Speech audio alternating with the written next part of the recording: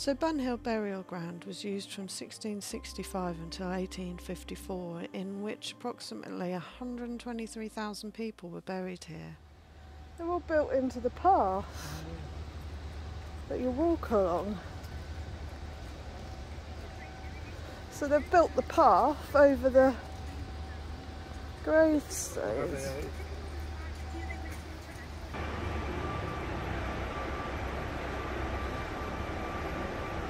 So this is the resting place of John Bunyan, author of the Pilgrim's Progress, 31st of August 1688, age 60.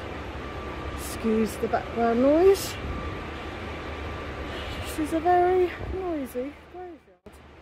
So Bunyan had a very interesting life. He started off as a tinker and then he went into the military and was very well known for his foul language, which he picked up from his dad. 2 years after leaving the military, Bunyan married. Whilst married, he became interested in religion and started to write some books about it. In 1658, Bunyan's wife died, leaving him 4 small children, and one of them was sadly blind. But a year later, he married an 18-year-old woman named Elizabeth. A few years later, Bunyan was arrested.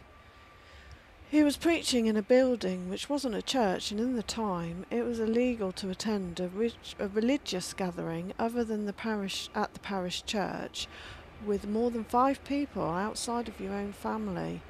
Bunyan then spent 12 years in prison, leaving his pregnant wife and children in financial hardship. His wife then went on to give birth prematurely, and their baby was sadly stillborn. Bunyan was freed from jail in May 1672 and went on to devote his time to writing and preaching. The Pilgrim's Progress was published in 1678. On the way to his friends in London, Bunyan was caught in a storm and he fell ill with fever, and subsequently he then died.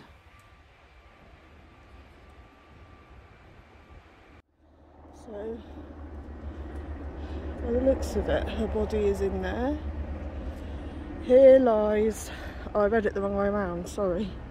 Here lies Dame Mary Page, relic of Sir Gregory Page Bart. She departed this life March 4th, 1728, in the 56th year of her age. So in 67 months she was tapped 66 times. Apparently that means bled.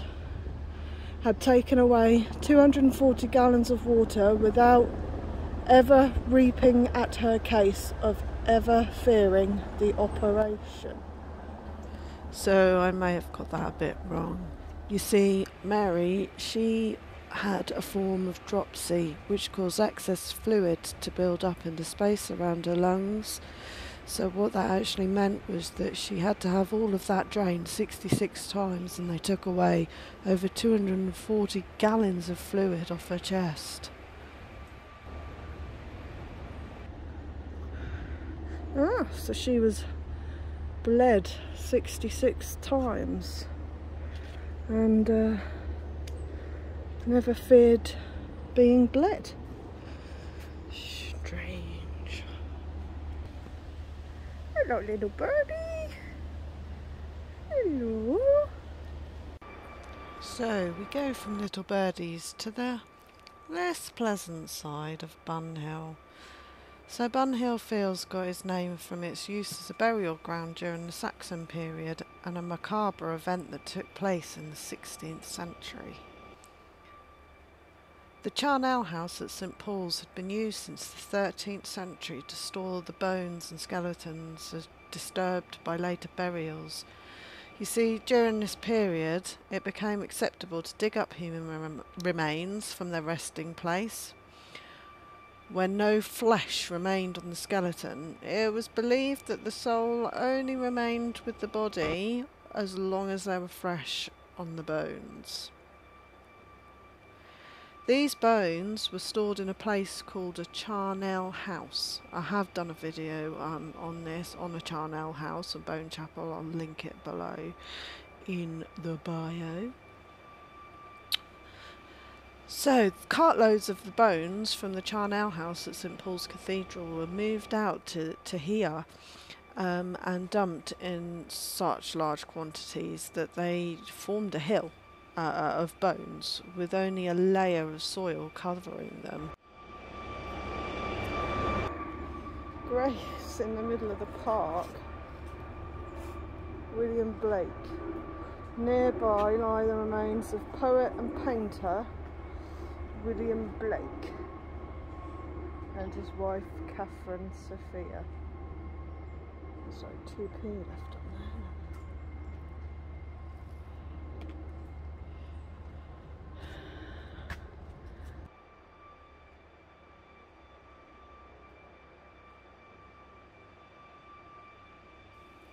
So Blake was unrecognised really during his life, but now he's considered an influential figure in the history of the poetry and visual arts of the Romantic Age.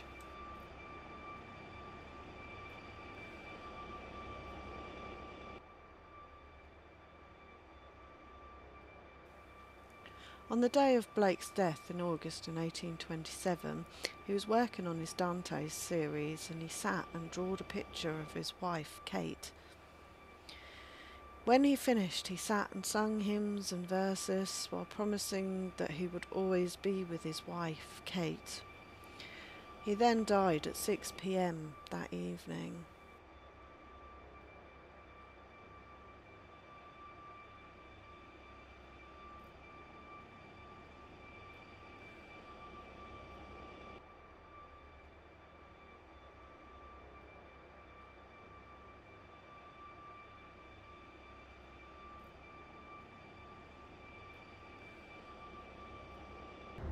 Daniel Defoe.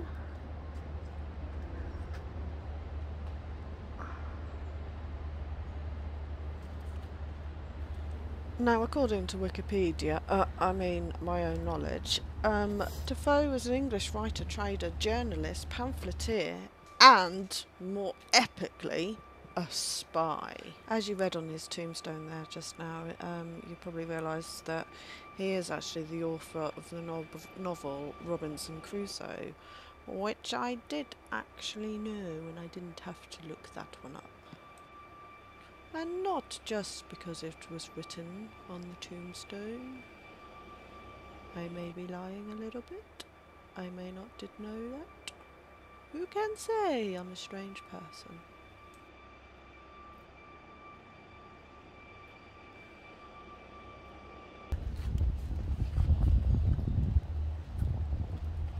Who's that?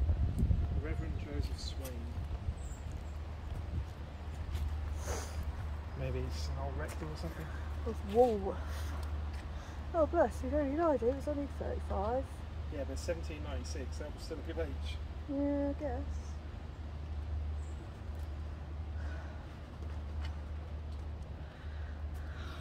I wonder why the rest of the graveyard is chained off.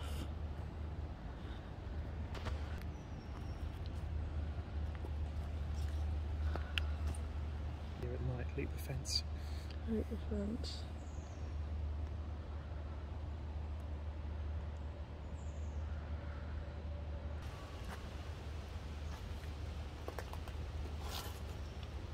I should have taken a photo of that map, shouldn't I? Yep. Have you got one looking round at the outside so you can see how... No.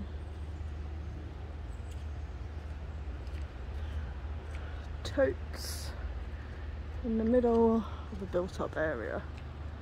That noise you heard earlier was an air ambulance, apparently, because we just watched it lift. I didn't think it was appropriate to put that on film, but many of these graves, as I see in the earlier ones, they're open, so it looks like there's some work being done on them. And for some reason that's stopped, so they've just got a cover over them. Strange. So, Bunhill is famous for being a massive plague pit.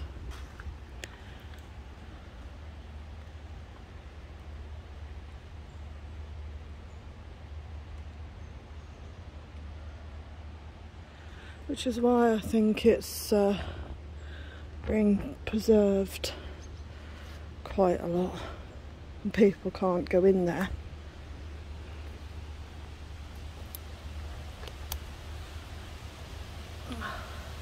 Joseph Hardcastle, merchant of the City of London, excuse the rain, lies beneath the lawn in front of this stone. He was a founder of the British and Foreign Bible Society and first treasurer of London Missionary Society. He was associated with William Wilberforce in the campaign to abolish slavery.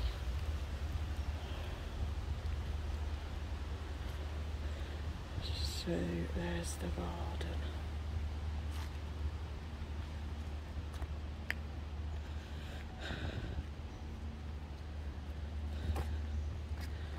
Joseph Hart was by the free and sovereign grace and Spirit of God raised up from the depths of sin and delivered from the bonds of mere profession and self-righteousness and led to rest entirely for salvation in the finished atonement and perfect obedience of Christ.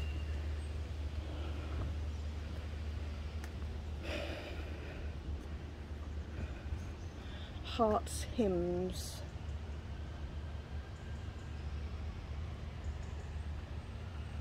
The author's remains were interred on the spot, as the original stone yet remains to show, which I take as that.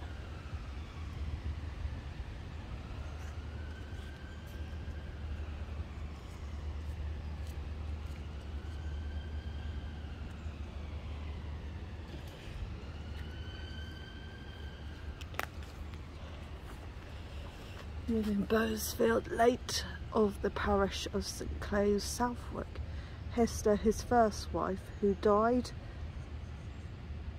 without issue. Sarah, his second wife, the best of women, leaving 10 children to lament in her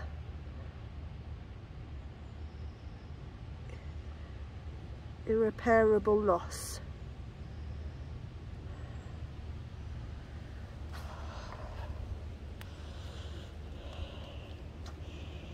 Reverend Joseph Barber, Townsend, a Chelsea surgeon, died 38 years, Mrs. Anne Phillipson.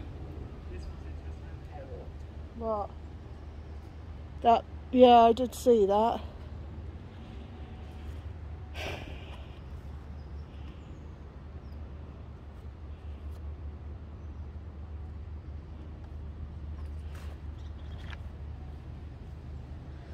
Oh, there's a massive hole there. Mrs. Elizabeth Rayner, early allied in blood to the illustrious House of Percy, deemed it a still greater honour to be the friend and fellow worshipper of Mr. and Mrs. Lindsay, and by her own desire was deposited in the same grave. Oh.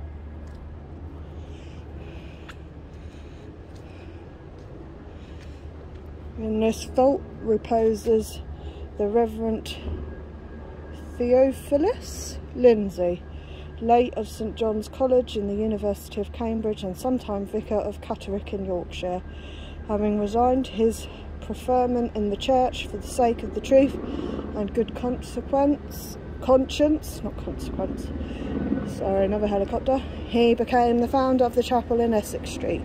This venerable confessor ended his blameless and exemplary life. Is it the 3rd day of November? I don't know Roman numerals. Sorry, I think I only got the top of that then the whole time I was reading it.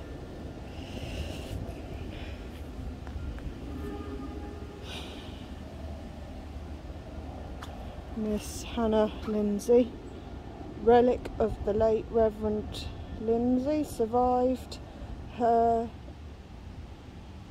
honourable consort little more than 3 years and full of hope and good works.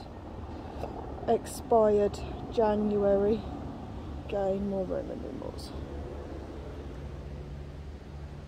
Lady Anne Erskine.